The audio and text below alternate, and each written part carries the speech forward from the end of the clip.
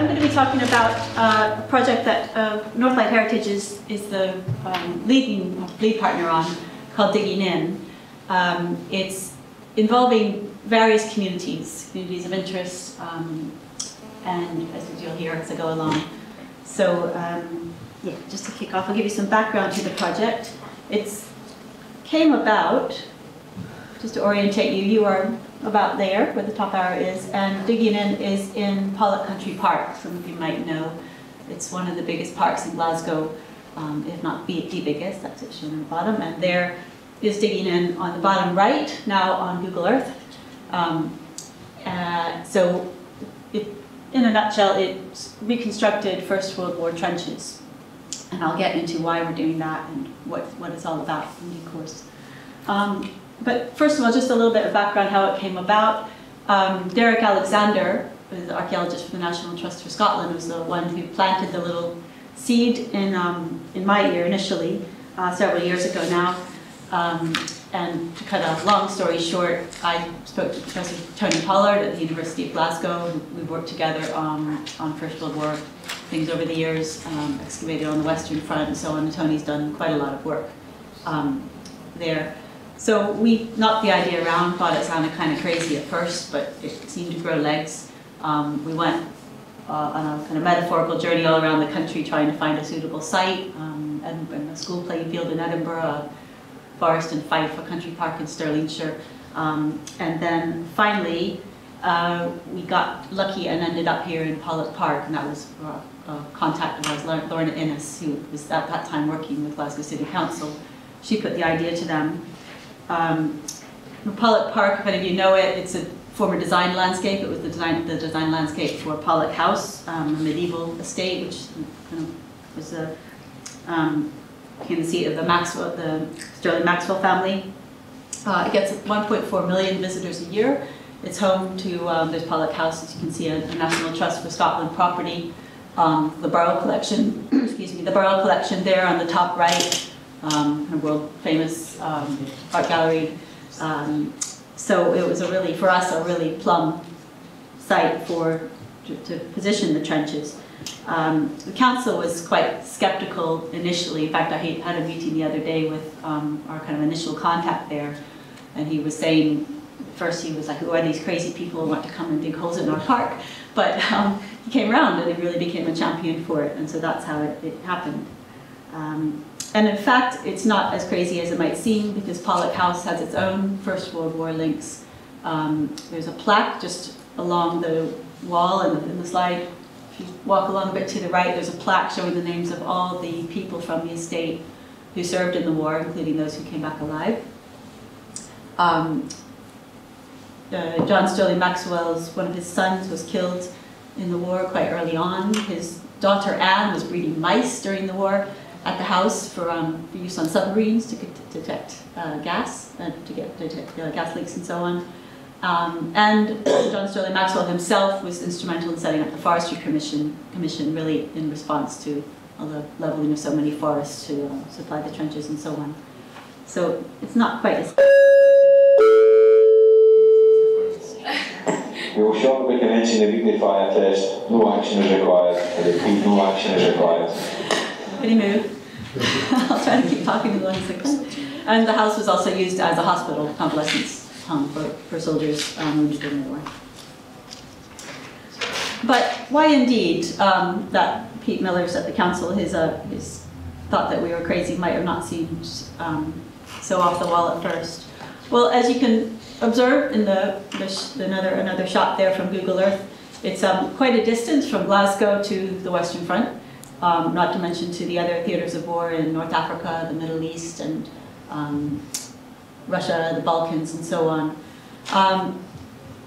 That distance is exactly why we wanted to do this. So the Western Front's a long, long trip for particularly school children, some of whom get the chance to visit it and to kind of learn more about the experiences of people on the ground. But it's quite expensive, so we're talking several £100s, and most kids simply won't be able to afford that. So we wanted a way to kind of bring information about the people's experiences during the war to audiences here. It's also a long distance conceptually. 100 years ago, very hard for younger people especially to relate to that now. And why should they? Why does it matter? Some people would argue it doesn't. Well, I think it is important to bring aspects of that history into the present and understand that relevance to today. And I think we've been hearing about it already this morning, the talk by Monique and Norma, about how influences and experiences during the war are still resonating today, and they still are worth talking about and addressing and interrogating and bringing into our wider narrative. So what I should say, what digging in is not, it's not military history. It's not about who fought when on what day and who won and what strategies were used and so on. There's plenty of that out there.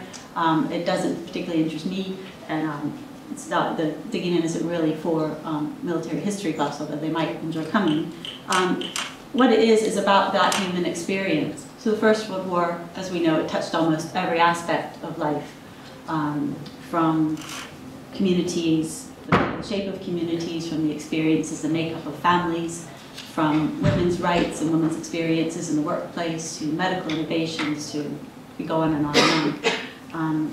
So there's lots and lots to mine here in terms of understanding that. What we're also not trying to do is recreate the Western Front in any sense. That, of course, would be in very poor taste. It's really about kind of creating an environment that facilitates people's sort of imaginative engagement with those historical realities, and widening their kind of intellectual horizons in that way. And it helps us understand our society today, because we know it influenced so much of.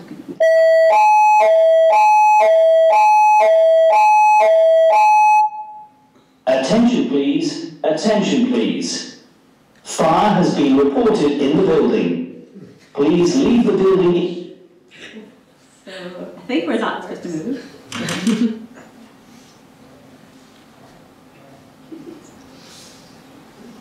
Okay. Fairly polite, calm fire alarm. So it's intended to kind of open windows on how people responded to the extreme situations they were put in all kinds of ways, and how those responses, good and bad, are still resonating today. So it's shaped, you know, our world in geopolitical terms, for example. That then concludes the pilot test for this week. Thank you for your cooperation. It's comprehensive, isn't it? All right, so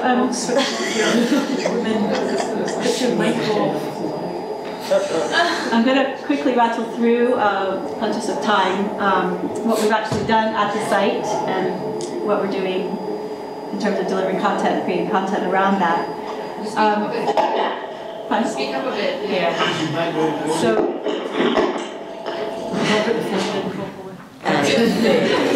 So I should say, Digging In it's run by partnership. It's organized by partnership, led by Northlight Heritage and involving the University of Glasgow, Glasgow City Council, Stuart's Melville College, and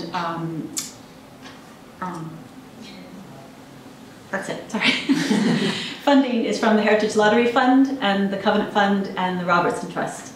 That's the credits. The way the Northlight are kind of delivering it broadly with input from all the other partners. So it's based around trench reconstructions, which are both experimental and educational. So part of them, as you can see on the bottom right, nice shiny wood, all safely tied in the back with steel cables, very, very well engineered. But that's all based on actual plans for trenches, which were issued to troops in the field during the First World War, not the super Rolls-Royce health and safety provisions, which we had to put in to make it safe for people to get into the trenches. That's all hidden now, and they look pretty mucky.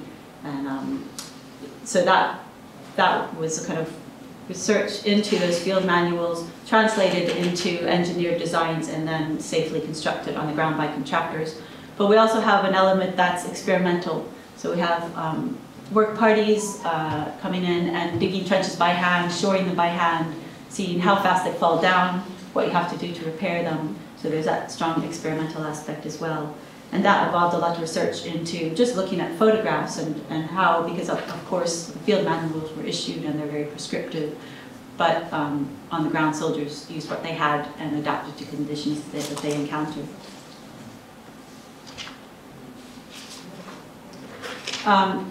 And we use those trench reconstructions as a kind of hub for exploring all these different experiences during the war. Through open days, school visits, and digital content. And in a minute I'll kind of run through the flavor of some of the stories that we're trying to tell. But volunteering is a really strong component of the project, and we couldn't do it without it, really. We're working with Scots in the Great War, a living history group who come and occupy the trenches in character, and they're really great at kind of conveying some of those daily experiences to visitors. So those are on the left. That's Jude, being an Edwardian housewife, and all her gear, and then some of the guys in the trenches there. We also have volunteers just come and join who want to be part of the project and want to get involved in interpreting that heritage for visitors, and especially for school children. So we work with a lot of university students who do internships with us, and they work with Lindsay, delivering school visits. We've had about, I think, 5,000 school children through the gates so far, and more than that in terms of visitors to open days. We also have a strong component working with veterans, engaging veterans in the project as a way of kind of facilitating their integration into civilian communities, because they can be very isolated. They come back from service and they have all sorts of issues, and can find it hard to sort of get on with life in an environment they're not familiar with anymore, and in a community they're not familiar with anymore, they don't feel part of. So the goal is to sort of get them involved in something, working as part of teams. In some cases, putting in their knowledge of, for example, field fortifications, how to build a sandbag parapet, and also getting them all involved in gardening, creating trench gardens, which I'll come to in a minute. So just to give you a flavor of how you go about, how we are going about trying to get people to engage imaginatively with the historical realities of the First World War. As I said, Lindsay runs a very successful learning program for schools. There she is with some kids trying out her hardtack. They all seem to like having a munch on it. We run open days on particular themes. For example, technology. So here on the top right, the Scots in the Great War are simulating a gas attack and how troops would have reacted to that, and the sort of the noise and the confusion and everything that would have prevailed. Technology is also looking at how weapons developed to be more deadly during the war, but also how technology developed to preserve life. So, for example, listening technology, going underground, listening to the enemy's movements to try to prevent casualties and also inflict them, of course. Technology Open Day, we have a replica grenade launcher, and visitors can fire up tennis balls and launch them across no man's land to give a sense of the kind of reach of these weapons. So I should have said we have a German trench and a British trench, so we can talk about the two sides. We've got children there. I think they're painting helmets in a camouflage way, so it's getting across the technology of painting and dazzle paint and so on. And we talk a lot about just everyday life in the trenches, so how soldiers kept themselves clean, how they coped socially with being cooped up with their comrades in those conditions, how long they actually spent there, what diseases they encountered, how wounds were treated, and so on.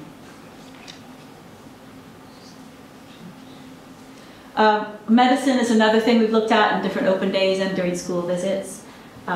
So lots of the treatments that we take for granted today had origins in the First World War. So looking, for example, at how to set a broken bone, particularly a leg. At the start of the war, hundreds of thousands of soldiers died because their broken bones weren't being set properly, a lot of blood loss. And by the end of the war, I think 80% at the start with broken femurs died, and by the end 80% were surviving. This is something we really take for granted today.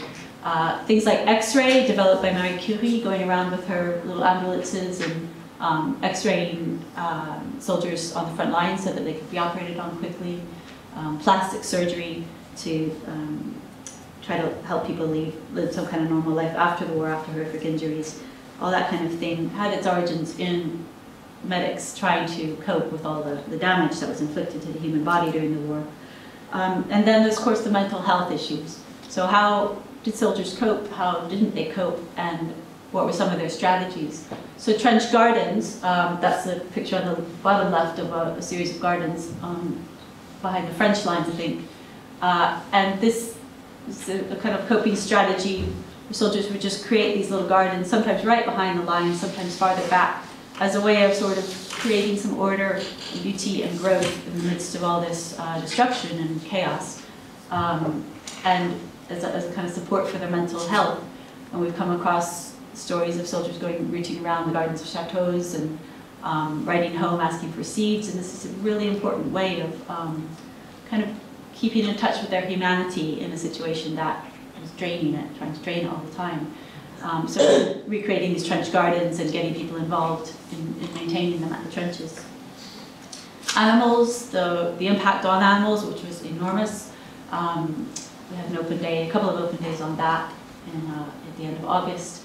And also their role in supporting people's mental health as pets and mascots, and the relationship bond between horses, dogs, and people, for example.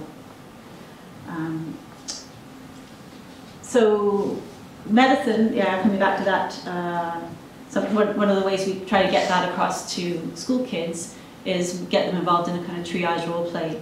So they have to take the part of medics and wounded, and the wounded have particular injuries, but they have to, the medics have to decide in what order they're going to be treated, who's going to be patched up and sent back to the front line, who's going to be, who needs operated on straight away, who's got to go back to base hospital, and that always kind of opens up some interesting fault lines in the classroom. They quite enjoy sending their teachers for a double dose of morphine to be sent off this earth. But it's trying to get them, putting them in the shoes of medics who were put in that situation on the front line, and getting them to understand the kind of situations and the ethical considerations that frame those processes. And then just quickly looking at stories of particular communities. We've got miners there who were brought out in great numbers from Britain to carry the underground war, digging tunnels and saps and so on, and all the kind of experiences they carried with them, and the effects on the communities they left behind. Looking at those relationships between the two lines, so the hostility that was kind of stirred up by officers, often because it was part of getting soldiers to do their jobs, by making them see the other side as the enemy who was there to be killed, but actually the kind of instinct for connection and relationship that often arose in spite of all that between the two sides, often particularly quiet sectors. We'll be looking at that in December, an open day on fraternization and truces, and looking at the historical realities behind that. And stories of trying to draw out some of the things that Monique and Norma were talking about this morning, but really only touching on. This is something we definitely want to kind of delve into more, looking at the experiences of other groups, for example, African Americans, who came over as the US joined the war towards the end. And we looked at this in an open day in September, and their experiences. They came over and segregation was enforced, so they weren't allowed to fight alongside American white soldiers.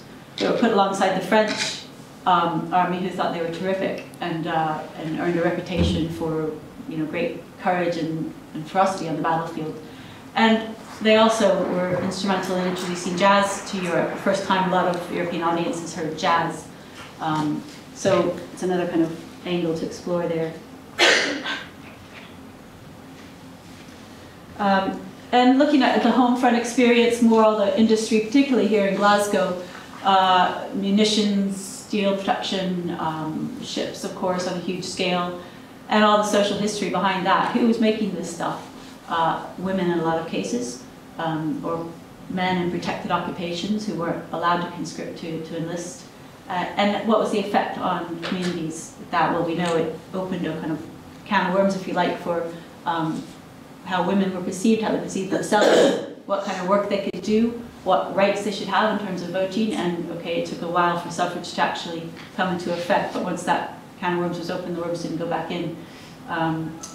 And the role of peace protests and conscientious objectors. Glasgow itself, the home of the biggest peace protests during the war, right here in Glasgow Green, just down the street. 5,000 people, I think, just after the few weeks after the war broke out.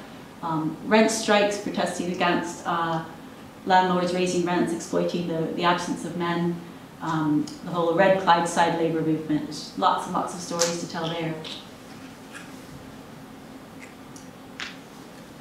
And just looking more closely at some of the stories of women who, as I said, were taking on all kinds of jobs in forestry, shipbuilding, and the impact on the families when their husbands, brothers, sons didn't come home, or did come home, completely changed in how they coped. And they're down at the bottom left. That's just an event we did with the National Theatre of Scotland, who came in doing a kind of engagement event to highlight the women in the stories of the 306 British men who were shot for cowardice, and it's linked to their production 306 Day. So that's really a gallop through some of the things that we're trying to explore through Digging In. There's lots more. We have a website which hosts various digital content and input by interns and volunteers and various people. We've got a history pin project which you'll be launching shortly. We'll be inviting participation as widely as possible. And if anybody's around on Sunday would like to come out to the trenches, we're open from 12 to 4 for a remembrance event. And we also have lots of volunteering opportunities. So if anybody's interested in getting involved in anything from researching, writing for the website, working with schools, helping out at open days, please get in touch. We've got flyers out on the Northlight Heritage table, and we're really, really glad to hear from you. Thank you.